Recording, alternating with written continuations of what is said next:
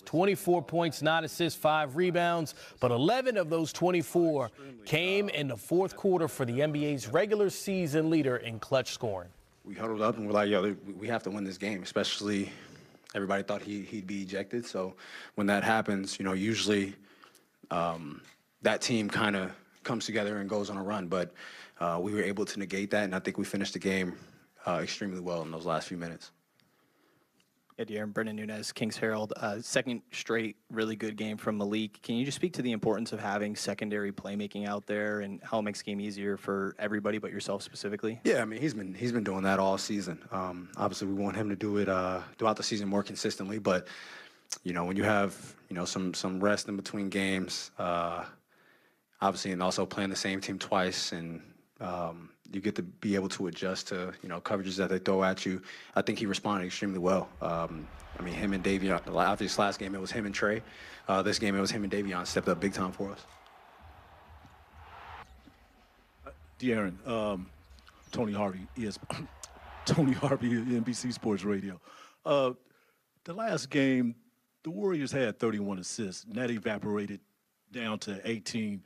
What are you guys doing, what do you guys do tonight, to limit them, in those passes and finding those open lanes? I think a big part of it was Draymond. I mean, he had 11 assists in the first game. We go back, we make adjustments. And if he's in a double-digit assist type of game, then they're having a good game. They have a flow going to it. So we just wanted to be able to disrupt it. I think they said we had 24 deflections. How many steals? 11 steals. 20 turnovers. I think we were just being extremely disruptive, trying to be physical without fouling. And I mean, I feel like obviously some guys had a good game, but I feel like we kind of disrupted the flow of their game. Back here, Sean Cunningham, Fox 40. Obviously, it's an ugly moment with Draymond. I know you guys are really tight with him, and obviously with Sabonis. Does that change anything in your mind, seeing an ugly moment like that, and especially the way maybe he riled up the crowd after? I mean, going against him and some guys in this league that it's going to get physical. Obviously, that shouldn't happen. But at the end of the day, we're protecting our teammate. And, I mean, that is what it is at the end of the day. Mark Haynes, Sacramento Observer. De'Aaron, this is your second great playoff game, playoff game of your career. Is it safe to say that you're built for this? I'll let the fans do that. But even so, like offensively, I think I had a decent game, 10 for 23. Even though some people shoot 43% for the season, I tell Malik, yo, I can't shoot 50% every game. But for me, I think the big thing was, the 3 steals. I think it has 1 block, but I thought I had 2 blocks. But the 3 steals in the block, I think was bigger for us than me just putting the ball in the basket. And then 9 assists, I think I had two turnovers. And I think as a team, we had 2 turnovers in the second half alone. So that was huge for us. De'Aaron, Joe Davidson, Sacramento Bee. Can you talk a little bit more about Davion Mitchell and just his effort and his energy? And do you ever go against him in practice, and how's that go? Yeah, he was big time for us tonight. Obviously, we all know what he can do defensively. He hounded Steph most of the game. And then, obviously, what he added to us today offensively was huge. The big 3 in the corner, honestly, I would say was like the nail in the coffin. And, yeah, I go against Day every day in practice. That's why y'all see what I do out here, because I'm not going against Davion out here. So he's made me a better player since he's been here. Obviously, he has the nickname Off Night, but I don't think people realize, how he moves laterally and then how strong he actually is. So, yeah, going up against that anytime we scrimmage or do stuff has made me a much better player. Hey, De'Aaron, Matt George, ABC 10. I don't know how you feel about milestones necessarily, but this is the first time in the Steph, Clay, Draymond era that the Warriors have gone down 0-2 in a playoff series. Does that mean anything to you or to the team? I would say for us, we knew that we needed to be better at home. And in these first 2 games, we protected home court. And I think that's about all we're taking from it. We protected home court. Now we have to go in their building where they're one of the best teams at home in the league and try to win a game.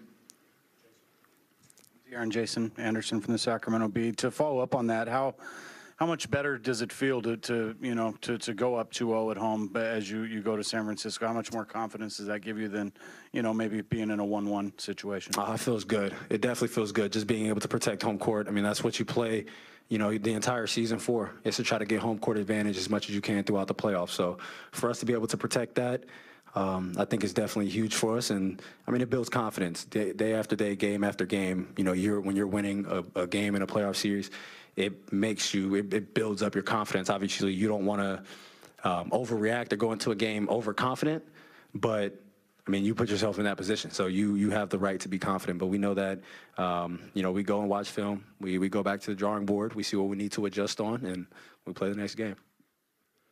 Another game where the shots didn't really fall as much. How do you guys keep that offensive pressure consistently throughout when you don't see that ball go in? I mean, the ball keeps moving. We got great looks.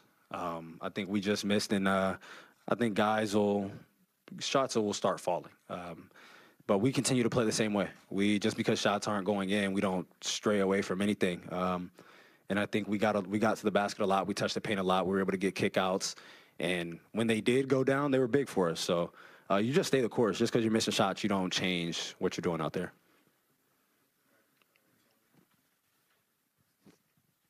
Just want to get your perspective on Herter, how he's defending Clay. Clay did, get a couple big shots down the stretch and stuff, but just want to get your, commentary on Herter's work on Clay. Yeah, Clay's going to make shots regardless of what's going on. I mean, a lot of times, especially in this league with guys and how talented they are, unless you're blocking the shot, then it's hard. You just want to you try to contest as heavily as possible and hope they miss at times. But Kev was big for us. Just being able to put pressure on him, be physical.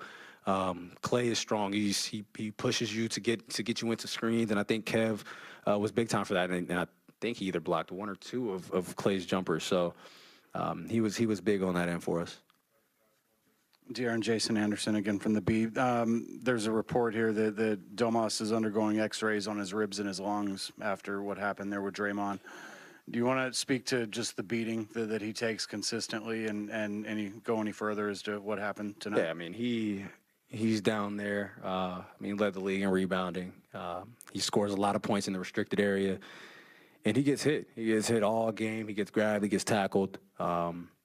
Obviously, at times he says something, but most of the time he doesn't complain. He gets up, he gets back on defense, and we've talked about this before. That ignites a team. If your best player is down there getting beat up, and at times he doesn't say anything, he gets back, then everybody else knows that if something happens to them, if you may get fouled, then you need to get back on defense. So it's big for us. Obviously, we hope our brother is okay. We hope he's not injured.